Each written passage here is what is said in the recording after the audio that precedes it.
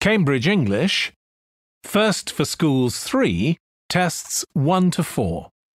Published by Cambridge University Press and Uckles, 2018. This recording is copyright. CD 1.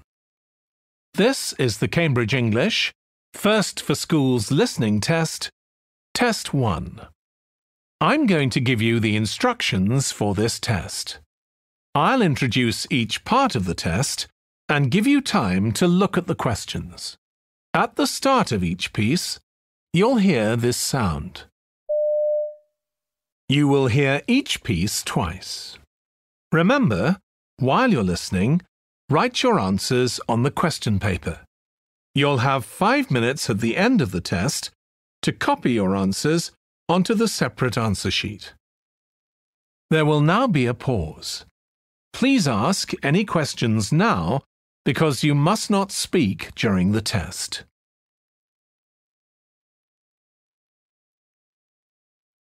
Now open your question paper and look at part 1.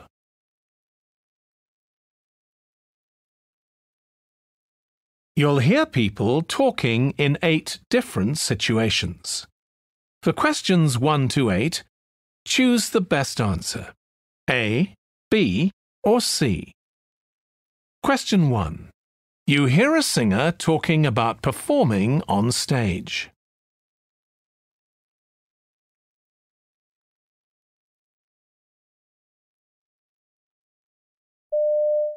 I'm quite nervous before a performance. Experts say the way to handle that is to imagine you're singing to an empty room rather than a theatre full of people. I tried that. It's easier said than done, though. But I saw another singer I worked with doing deep breathing exercises before going on stage. She encouraged me to have a go, and although it probably worked better for her than for me, it is quite effective. I didn't used to chat much with anyone before going on stage because I was worried it might affect my concentration. But these days I need to discuss last-minute stuff with the band and technical guys. I'm quite nervous before a performance. Experts say the way to handle that is to imagine you're singing to an empty room rather than a theatre full of people. I tried that. It's easier said than done, though. But I saw another singer I worked with doing deep breathing exercises before going on stage. She encouraged me to have a go, and although it probably worked better for her than for me, it is quite effective. I didn't used to chat much with anyone before going on stage because I was worried it might affect my concentration. But these days I need to discuss last-minute stuff with the band and technical guys. Question 2. You hear a girl telling her father about a special day at school.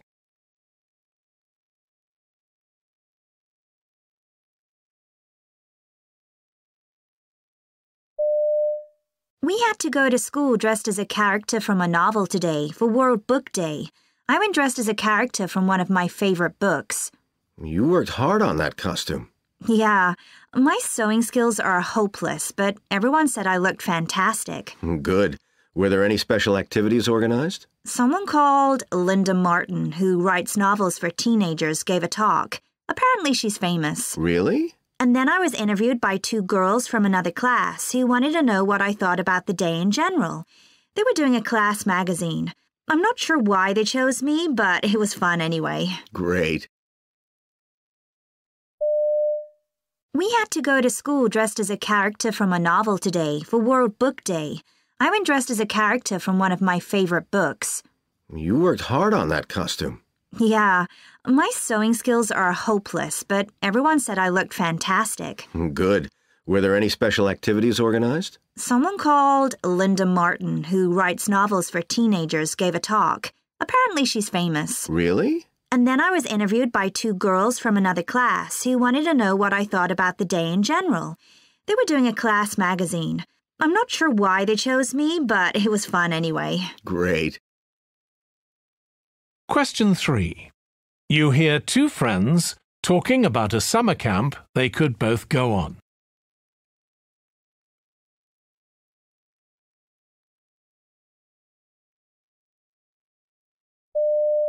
You know that summer camp we were told about, where you learn how to design video games and apps? Would you fancy going on it? I like the idea of learning how to write computer code. Whether I could manage 2 whole weeks doing the same stuff is another thing. You've got a point. There'd be other stuff to do, though, like sports and trips. Maybe, but once we were there, we'd be stuck and we wouldn't even have our own rooms. And I've never spent that long without my family before. It would take some getting used to. There'd be other people our age, though. There's no knowing we'd like them. You know that summer camp we were told about, where you learn how to design video games and apps? Would you fancy going on it? I like the idea of learning how to write computer code. Whether I could manage 2 whole weeks doing the same stuff is another thing. You've got a point. There'd be other stuff to do, though, like sports and trips. Maybe, but once we were there, we'd be stuck and we wouldn't even have our own rooms. And I've never spent that long without my family before. It would take some getting used to. There'd be other people our age, though. There's no knowing we'd like them. Question 4. You hear a boy talking about his favourite TV programme.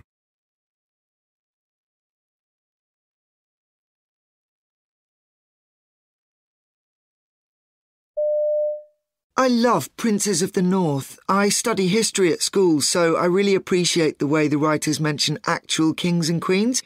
The plots are very clever, with all the twists and turns, but this does mean that the main people in the story suddenly do unexpected things that don't seem to be consistent with what they did in earlier episodes, and you're just trying to figure out why.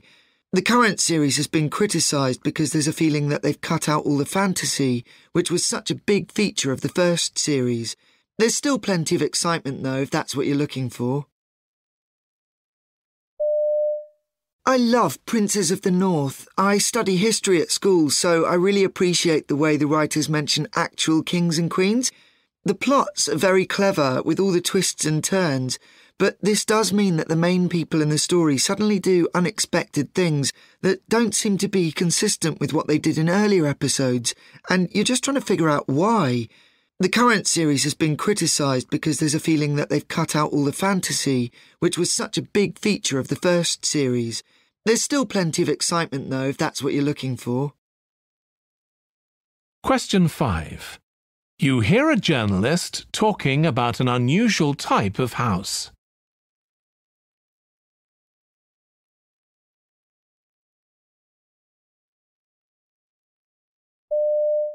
This winter's been particularly harsh for people living in Boston in the USA. One enterprising resident had the idea of building himself an igloo. It's not unlike an Eskimo igloo in design, so it's quite unusual to see it standing in the city. The owner's currently offering short igloo breaks at an affordable $10 a night, and there's been a lot of interest. It seems people can't wait to spend a night in the freezing cold, and I'm actually one of them. Although I know it's not for everyone, and although the owner's hoping it might take off in other areas of the country, this doesn't seem too likely to me. This winter's been particularly harsh for people living in Boston in the USA. One enterprising resident had the idea of building himself an igloo. It's not unlike an Eskimo igloo in design, so it's quite unusual to see it standing in the city. The owner's currently offering short igloo breaks at an affordable $10 a night, and there's been a lot of interest. It seems people can't wait to spend a night in the freezing cold, and I'm actually one of them. Although I know it's not for everyone, and although the owner's hoping it might take off in other areas of the country, this doesn't seem too likely to me. Question 6. You hear part of an interview with a boy called Max, who found a prehistoric object.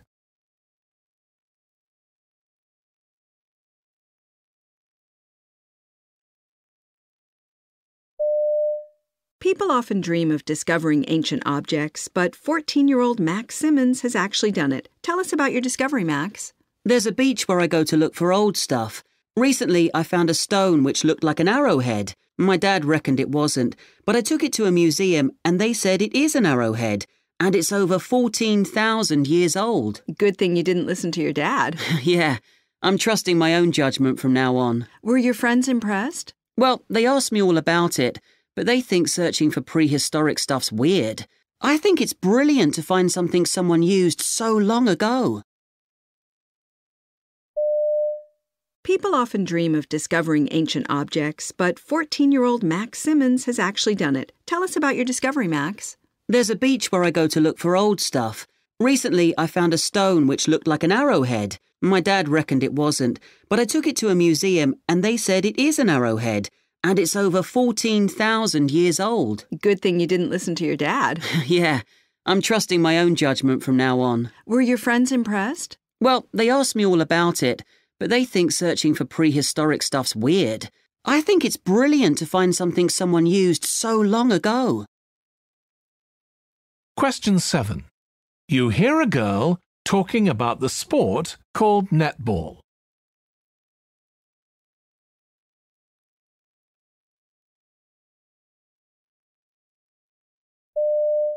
I've always thought netball's a really great sport and I've enjoyed playing it. But I just can't believe how much time some girls at my school spend practicing in the gym so that they're fit enough to get picked for the big matches. I've always managed to get into the team without doing that. There's more than one version of the game, and the rules vary depending on which version you play. The best ways to move around the court and how to throw and catch the ball effectively aren't things you can pick up just like that in a few training sessions. So learning how to play well is challenging, but it's fun. I've always thought netball's a really great sport and I've enjoyed playing it. But I just can't believe how much time some girls at my school spend practicing in the gym so that they're fit enough to get picked for the big matches. I've always managed to get into the team without doing that.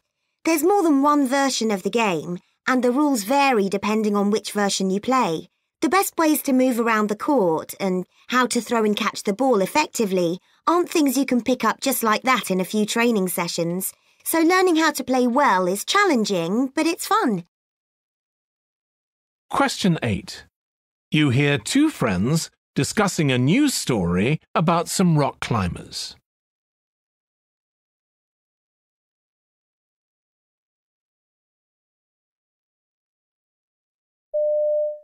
Did you see those two climbers on the news? They were the first people to climb that 800-metre cliff. It was a vertical rock face. Terrifying. And they did it without any equipment, apart from safety ropes. Yes, they even had to sleep in tents hanging from the cliff during the climb. I can't imagine doing that. I'd love to do something like that. It makes me want to join a climbing club. I don't think I'd be brave enough, though, and I wonder how their families felt about them doing it. They must have been really worried, don't you think? I imagine they'd have been proud more than anything. Did you see those two climbers on the news? They were the first people to climb that 800-metre cliff. It was a vertical rock face. Terrifying. And they did it without any equipment, apart from safety ropes. Yes, they even had to sleep in tents hanging from the cliff during the climb. I can't imagine doing that. I'd love to do something like that. It makes me want to join a climbing club. I don't think I'd be brave enough, though, and I wonder how their families felt about them doing it. They must have been really worried, don't you think? I imagine they'd have been proud more than anything. That's the end of part 1. Now turn to part 2. You'll hear a woman called Ingrid talking about doing volunteer work on a shark conservation project on the island of Fiji. For questions 9 to 18, complete the sentences with a word or short phrase. You now have 45 seconds to look at part 2.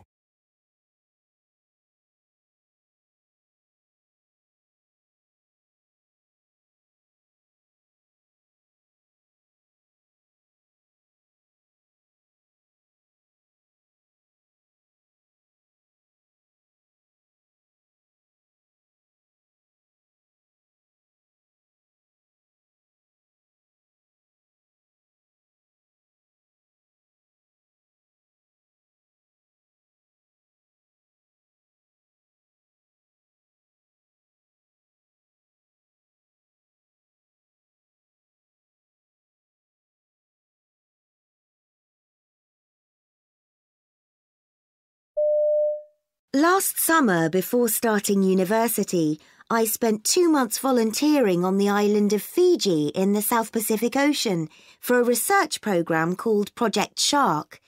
You may well fancy doing something similar when you finish school. There's an excellent website telling you about it if you want to find out more. I looked through that after I'd read an article about the programme in a magazine. It also has links to a blog where I discovered more about the project from previous volunteers. What initially appealed to me was the chance to go diving. I grew up on the coast, and my dad used to dive in a harbour not far from where we lived. When I was about 15, I went with him, and he showed me the basics. The local swimming pool had diving lessons too, which I'm sure would have been good. I didn't need to spend the money on them, though. The journey to Fiji took about 35 hours. I was so exhausted when I got there that I don't remember much about my first day. I took the bus from the airport to the project and must have passed through some beautiful scenery to get there, I suppose, but I slept through all that. I did see the sunrise, though. That'll stay with me forever. The aim of Project Shark is to gather information about sharks and use it to work out how to protect them from environmental threats. Diving in places where sharks live can give you good data. I know it sounds frightening, but you just have to know what you're doing, and volunteers are always accompanied by experts. It's magical, though, when you've got sharks swimming all around you. One type of shark they're studying is called the bull shark. The upper bodies of these sharks are a strange grey colour, and their noses are broad and flat. What struck me about these sharks was their size, actually. You wouldn't want to fight with one. And usually when I think of sharks hunting for food, I think of the speed they go at. But bull sharks are relatively slow. Bull sharks like shallow waters near the coast, so generally we didn't dive deeper than about 5 metres. Sometimes, though, we went further out to where it was 30 metres down to the seabed. That was satisfying because it was much further down than my previous record of 22 metres. When you're down there, your eyes adjust to the darkness, and the 3.5-metre bull sharks appear around you. Amazing. Divers investigate a range of things. It's important to study different shark habitats. How big the populations of different shark species are is another thing they get data on, and that's what I was mostly involved in. They also did a survey of shark behaviour, which I found fascinating. One thing researchers do is insert a metal tag containing a tiny transmitter under a shark's skin. They can then follow the shark's movements. Bull sharks are tracked like this, but scientists target the baby animals because they're easier to handle than the adult bull sharks. I learned a lot doing that. I got to see other types of sharks, not just bull sharks. A tiger shark once got really close to me, and the hammerhead sharks are relatively easy to spot because they're quite common. There was no sign of any zebra sharks when I went there, which was a pity because they're supposed to look amazing. I also missed out on seeing great white sharks, but they're not the friendliest species, so I wasn't too bothered about that. Apart from the diving and research, I loved being with the other volunteers who came from all over the world.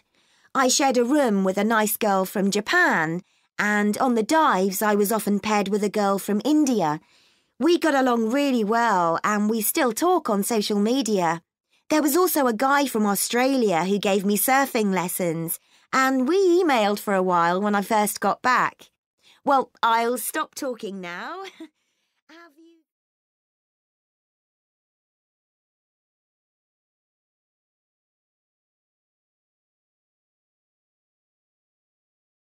Now you'll hear part 2 again.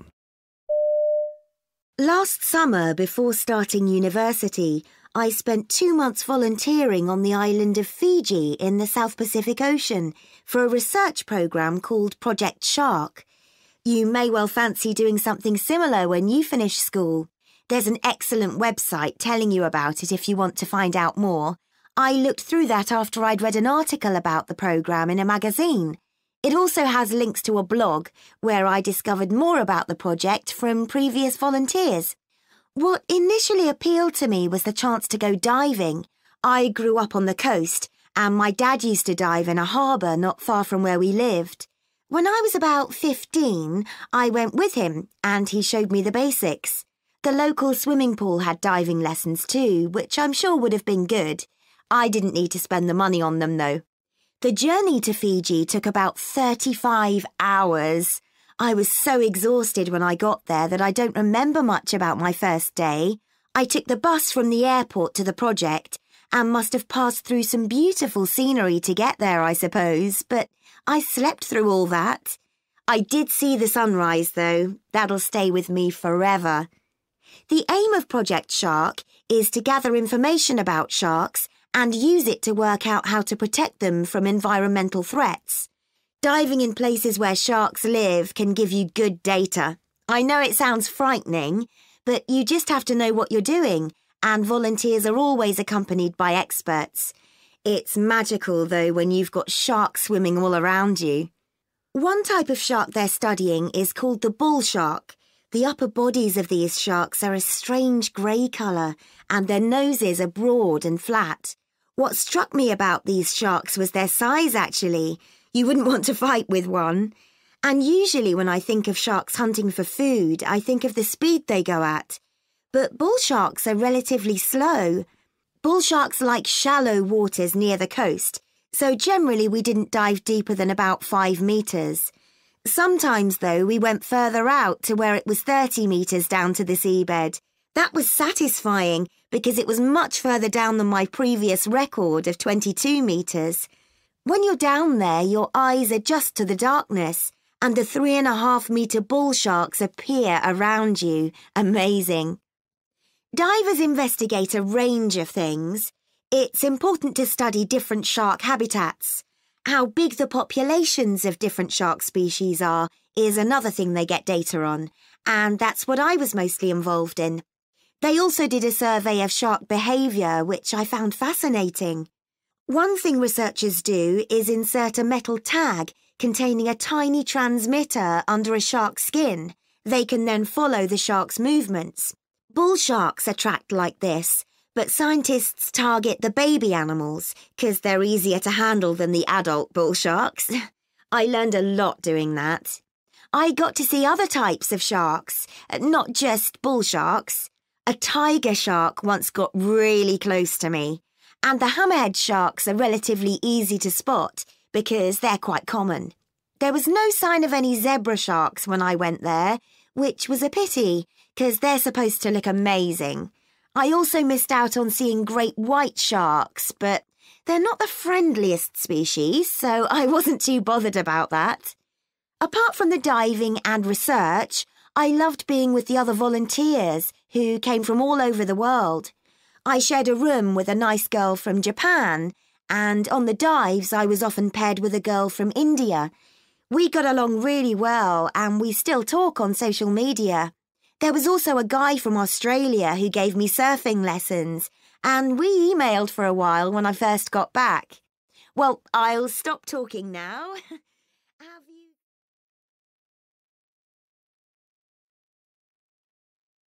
That's the end of part 2.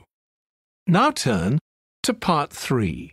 You'll hear 5 short extracts in which teenagers are talking about their experience of doing experiments in science lessons at school.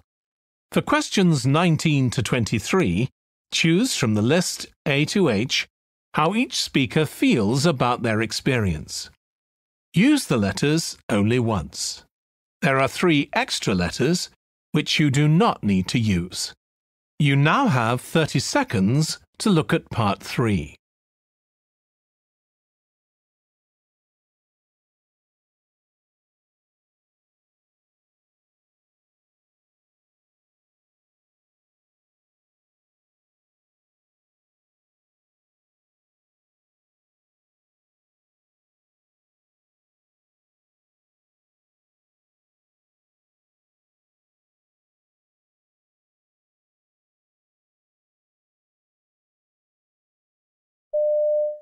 Speaker 1.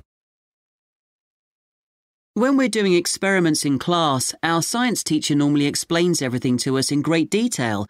But I remember one science lesson when she decided to let us work things out for ourselves. Some of my friends weren't happy, but I thought this was a cool idea. After discussing it in groups, everyone knew what they were doing and had a clear role. It was a pity we were working under time pressure, though. I reckon that must have affected the quality of the work because the results were all over the place.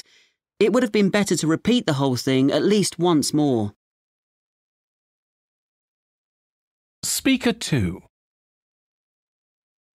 I used to struggle with science, so I was often fed up and blamed my teacher for the way I felt. Then one day we had to do an experiment, and everything that could go wrong did go wrong. I noticed I wasn't the only one having problems, so that stopped me feeling too bad. But the teacher told us that all the slips and all the miscalculations didn't matter because you learn from them, and they're part of doing science. That made me feel more positive and like I can really achieve something in science now. Speaker 3. I did this interesting science experiment in class the other day. We had to do everything in about 45 minutes. We got a bit worked up at first because we thought there'd be problems, especially as we had to repeat the experiment a few times. In the end, having a strict deadline actually helped us get things done, and repeating things wasn't a big deal. We just got better at all the techniques. My friend had the job of presenting the results, but he made a complete mess of it. I guess he didn't have a system. I wasn't too pleased about that because we'd been working well as a group till then. Speaker 4. I did quite a complicated chemistry experiment the other day. Well, I found the teacher's explanation slightly confusing, though it sort of made sense later. We were told to do the experiment several times just to make sure our results were reliable. I made a fairly basic mistake almost immediately, of course, but I managed not to get upset about it so nobody noticed. But it meant I had to change my plan halfway through and use a different piece of equipment. I thought that was quite impressive, really, because science subjects aren't my thing, and I sometimes panic if things go wrong. But I was pleased that my results turned out okay. Speaker 5. In my science class, we had to design our own experiment. The whole idea of this was not to go running to the teacher asking for help every 5 minutes and to do everything against the clock. I liked the challenge of not having much time, but I could see other people were panicking and weren't doing things in a sensible order. I sort of thought I wouldn't get the outcome I hoped for, especially because I couldn't repeat the experiment, which was a pain. But though things weren't perfect, the data I ended up with was pretty accurate. I'd been quite worried, to be honest. Now you'll hear part 3 again. Speaker 1. When we're doing experiments in class, our science teacher normally explains everything to us in great detail. But I remember one science lesson when she decided to let us work things out for ourselves. Some of my friends weren't happy, but I thought this was a cool idea. After discussing it in groups, everyone knew what they were doing and had a clear role. It was a pity we were working under time pressure, though. I reckon that must have affected the quality of the work because the results were all over the place. It would have been better to repeat the whole thing at least once more. Speaker 2. I used to struggle with science, so I was often fed up and blamed my teacher for the way I felt. Then one day we had to do an experiment, and everything that could go wrong did go wrong. I noticed I wasn't the only one having problems, so that stopped me feeling too bad. But the teacher told us that all the slips and all the miscalculations didn't matter because you learn from them, and they're part of doing science. That made me feel more positive and like I can really achieve something in science now. Speaker 3. I did this interesting science experiment in class the other day. We had to do everything in about 45 minutes. We got a bit worked up at first because we thought there'd be problems, especially as we had to repeat the experiment a few times. In the end, having a strict deadline actually helped us get things done, and repeating things wasn't a big deal. We just got better at all the techniques. My friend had the job of presenting the results, but he made a complete mess of it. I guess he didn't have a system. I wasn't too pleased about that because we'd been working well as a group till then. Speaker 4. I did quite a complicated chemistry experiment the other day. Well, I found the teacher's explanation slightly confusing, though it sort of made sense later. We were told to do the experiment several times just to make sure our results were reliable. I made a fairly basic mistake almost immediately, of course, but I managed not to get upset about it so nobody noticed. But it meant I had to change my plan halfway through and use a different piece of equipment. I thought that was quite impressive, really, because science subjects aren't my thing, and I sometimes panic if things go wrong. But I was pleased that my results turned out okay. Speaker 5. In my science class, we had to design our own experiment. The whole idea of this was not to go running to the teacher asking for help every 5 minutes and to do everything against the clock. I liked the challenge of not having much time, but I could see other people were panicking and weren't doing things in a sensible order. I sort of thought I wouldn't get the outcome I hoped for, especially because I couldn't repeat the experiment, which was a pain. But though things weren't perfect, the data I ended up with was pretty accurate. I'd been quite worried, to be honest.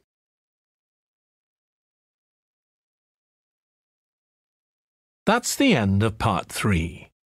Now turn to Part 4. You'll hear an interview with an air traffic controller called Jake Watson, whose job involves directing aircraft in and out of an airport. For questions 24 to 30, choose the best answer. A, B, or C. You now have 1 minute to look at Part 4.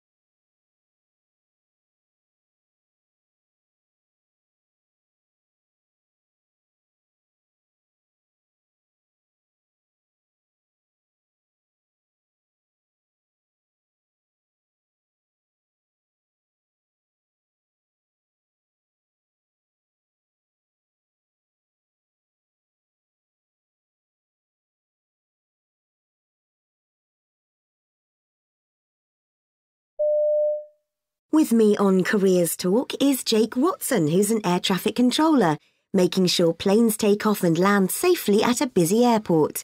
Jake, welcome. We've got many questions emailed by our teenage listeners. Okay. First, Sarah asks what you find challenging about your job. The job's extremely interesting, but it's not easy. Obviously, it involves keeping radio contact with aircraft and directing their movements. I also have to provide information to pilots about weather conditions, for example, so there's a lot involved. I get to use advanced radio communication to maintain contact with pilots. I also speak to air authorities to make sure planes pass safely through their airspace, and it's when I have to deal with all this at once that I'm really stretched. Ben asks how you ended up doing such an unusual job. I've always loved being around airports. After graduating in aircraft engineering, I got my private pilot's license. I'd always wanted to become a commercial pilot, but then I was offered a job in aircraft maintenance. That was pressured at times, so it was good training, and I was lucky enough to be getting a good salary. But after a while, it became a bit routine, so I started looking at what else was available and saw the job advertised. Samantha wants to know how hard it was to get the job. The selection process was tough. I was given lots of tasks, like problem solving to test my analytical skills, which I'd been nervous about. To my surprise, I had no problems with them. I've always been good at math, which probably helped. Actually, I thought math would be a basic necessity for this work and that doing the job would make me even better at it. In fact, only straightforward calculations are involved. Anyway, I got through. Peter asks how you felt when you first took charge of landing a plane without any help. Yes, well, as a trainee, you're used to having someone listening to you when you're talking to pilots, but eventually you have to do it alone, of course. My instructors assured me that I'd had all the necessary preparation. I wasn't convinced, but in fact the whole thing happened almost without me realizing it. I'd been so absorbed in what I was doing, it was only afterwards that I remembered no one had been there checking up on me, so it was fine. B asks what air controllers do when the weather's foggy. Well, the airport's near a river, so some days everything's covered in dense fog. Then the regular buzz of activity dies down, and there's just screens lighting up with wind speed reports and so on, which we still keep a close eye on. It doesn't mean we can relax completely. The fog can hang around for hours or clear within minutes. We make the most of those times when we're not dealing with 50 planes an hour, though. Now, a question from Richard. Are you aware of how much people hate flight delays? Well, controllers actually work to speed up flight departures, but I realize why people get frustrated when flights are running late. I know from experience, though, that it doesn't do any good. I do sometimes feel sorry for passengers, but the delay in departure schedules isn't something I let myself get concerned about up in the control tower. The departure times are decided according to the routes aircraft take, among other things, but that's hard to get that over to passengers. Finally, I read that air traffic controllers recently helped out with an air display at the airport. How did that go? Really well. We'd spent several months preparing for it. It was amazing how little disruption there was to flights. My job was talking to helicopter pilots filming the display, as well as monitoring other aircraft at the show. I hadn't expected to see quite such big crowds. It was certainly a satisfying feeling when it was over, and nothing had gone wrong. Thanks, Jake.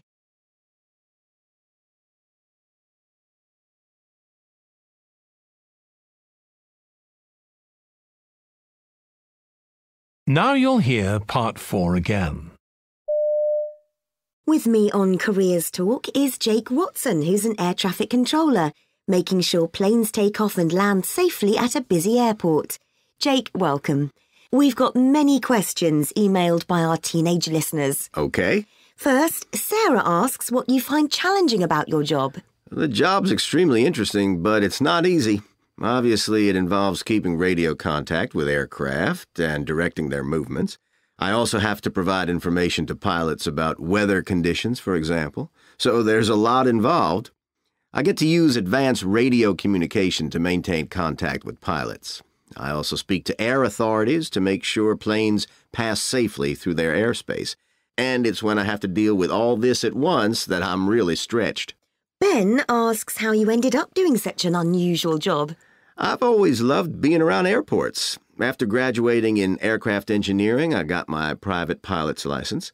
I'd always wanted to become a commercial pilot, but then I was offered a job in aircraft maintenance. That was pressured at times, so it was good training, and I was lucky enough to be getting a good salary. But after a while, it became a bit routine, so I started looking at what else was available and saw the job advertised. Samantha wants to know how hard it was to get the job.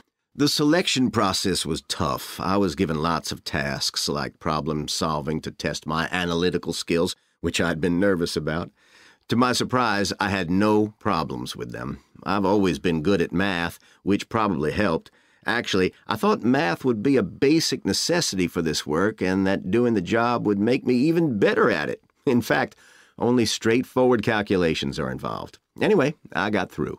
Peter asks how you felt when you first took charge of landing a plane without any help. Yes, well, as a trainee, you're used to having someone listening to you when you're talking to pilots, but eventually you have to do it alone, of course. My instructors assured me that I'd had all the necessary preparation. I wasn't convinced, but in fact the whole thing happened almost without me realizing it. I'd been so absorbed in what I was doing, it was only afterwards that I remembered no one had been there checking up on me, so it was fine. B asks what air controllers do when the weather's foggy. Well, the airport's near a river, so some days everything's covered in dense fog. Then the regular buzz of activity dies down, and there's just screens lighting up with wind speed reports and so on, which we still keep a close eye on. It doesn't mean we can relax completely. The fog can hang around for hours or clear within minutes. We make the most of those times when we're not dealing with 50 planes an hour, though. Now, a question from Richard. Are you aware of how much people hate flight delays? Well, controllers actually work to speed up flight departures, but I realize why people get frustrated when flights are running late.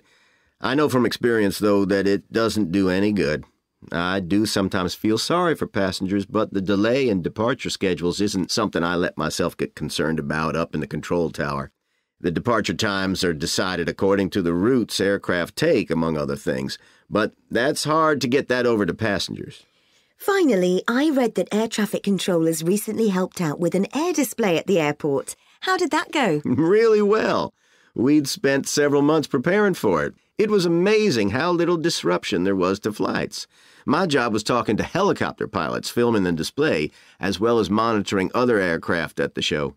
I hadn't expected to see quite such big crowds. It was certainly a satisfying feeling when it was over, and nothing had gone wrong. Thanks, Jake.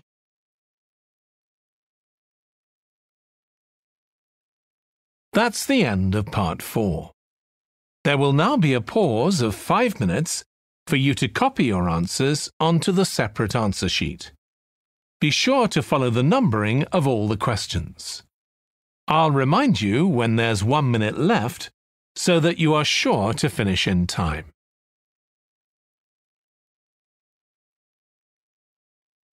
That's the end of the test. Please stop now. Your supervisor will now collect all the question papers and answer sheets.